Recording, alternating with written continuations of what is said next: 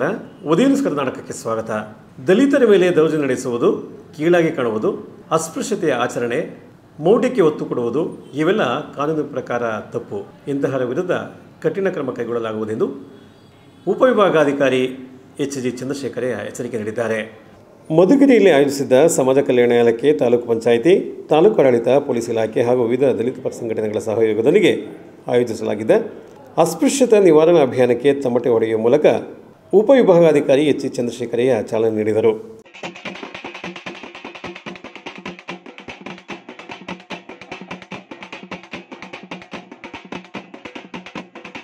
ಅಸ್ಪೃಶ್ಯತೆ ಎನ್ನುವುದು ಸಮಾಜಕ್ಕೆ ಅಂಟಿರುವ ಒಂದು ಕಳಂಕ ಹಾಗೂ ಗಂಭೀರ ವಿಚಾರ.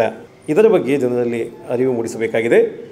ದಲಿತ ಸಮುದಾಯಗಳಿಗೂ ಇತರೆ ಜನಾಂಗದವರಂತೆ ಸಮಾನತೆಯಿಂದ ಬದುಕುವ ಅವಕಾಶವಿದೆ. ಇದು ಎಲ್ಲರಿಗೂ ತಿಳಿಯಬೇಕಾದ ವಿಚಾರ. ದಲಿತರನ್ನು ಕೀಳಾಗಿ ಕಂಡರೆ, ಅಸ್ಪೃಶ್ಯತೆ ಆಚರಿಸಿದರೆ ಅವರ ವಿರುದ್ಧ ಕ್ರಮ ಕೈಗೊಳ್ಳಲಾಗುವುದೆಂದು ಎಚ್ಚರಿಕೆ ನೀಡಿದರು. ಅಸ್ಪೃಶ್ಯತೆ ಮತ್ತು ದೌರ್ಜನ್ಯ ಪ್ರತಿಬಂಧಕ ಅಧಿನಿಯಮವನ್ನು ನಮ್ಮ ರಾಜ್ಯ ಜಾರಿಗೊಳಿಸಿದೆ. ಆದರೂ ಕೂಡ ಈಗಿಗೂ ಕೂಡ ಇನ್ನೂ ಸಾರ್ವಜನಿಕರಲ್ಲಿ ಅದರ ಅರಿವಿನ ಕೊರತೆ ಇದ್ದು ಅಸ್ಪೃಶ್ಯತೆಯ ಮನೋಭಾವವನ್ನು ತೋರ್ತಾ ಇರೋದು ಬಹಳ ದುರದೃಷ್ಟಕರ ವಿಚಾರ. ಸೊ ಹಾಗಾಗಿ ಈ ಒಂದು ಏನು ಅಸ್ಪೃಶ್ಯತಾ ಒಂದು ಕಾನೂನು ಅರಿವಿನ ಕಾರ್ಯಕ್ರಮ ತಾವೆಲ್ಲ ಏನು ಮಾಡ್ತಾ ಇದ್ದೀರಿ, ಇದು ಎಲ್ಲ ಹಳ್ಳಿಗಳಲ್ಲೂ ಎಲ್ಲ ಜನರಲ್ಲೂ ಕೂಡ ತಲುಪಲಿ.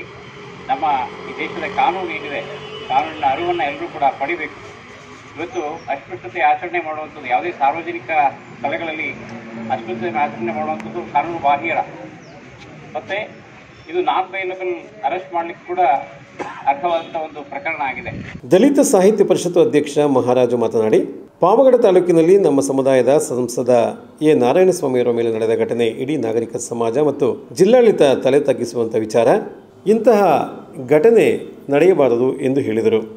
ನಮ್ಮ ಸಂಸದ ನಾರಾಯಣಸ್ವಾಮಿ ಅವರಿಗೆ ಒಂದು ಘಟನೆ ನಡೀತು ಕೆಮ್ಮಿನಹಳ್ಳಿ ಗೋಲ್ರೇಟಿಗೆ.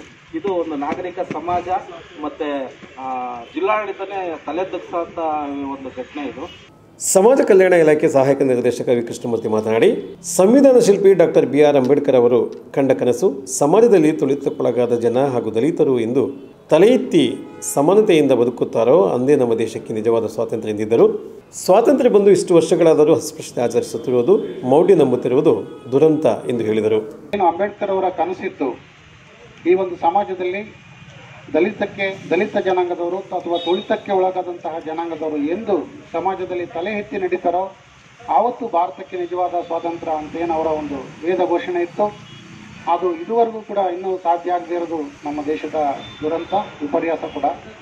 ಕಾರ್ಯಕ್ರಮದಲ್ಲಿ ದಲಿತ ಒಕ್ಕೂಟದ ಅಧ್ಯಕ್ಷ ಡಿ.ಟಿ. ಸಂಜೀವಮೂರ್ತಿ, ದಲಿತ ಸಂಘರ್ಷ ಸಮಿತಿಯ ಜಿಲ್ಲಾ ಸಂಘಟನಾ ಸಂಚಾಲಕ ದೊಡ್ಡೇರಿ ಕಣಿಮಯ್ಯ, ವಕೀಲ ನರಸಿಂಹಮೂರ್ತಿ, ಎಎಸ್ಐ ಸಾಕ್ಷಪ್ಪ, ಸರ್ಕಾರಿ ನೌಕರರ ಸಂಘದ ಖಜಾಂಚಿ ಚಿಕ್ಕರಂಗಪ್ಪ, ಕೋಟೆ ಕಲ್ಲಪ್ಪ, ಡಿ.ಎಚ್. ಮೂರ್ತಿ, ಸಿ.ಕೆ.ಪುರ ಹನುಮಂತರಾಯಪ್ಪ, ಕೆ.ಎಚ್. ಓಬಳೇಶ್, ಪದ್ಮರೋಜ ಸೇರಿದಂತೆ ಅನೇಕರು ಪಾಲ್ಗೊಂಡಿದ್ದರು.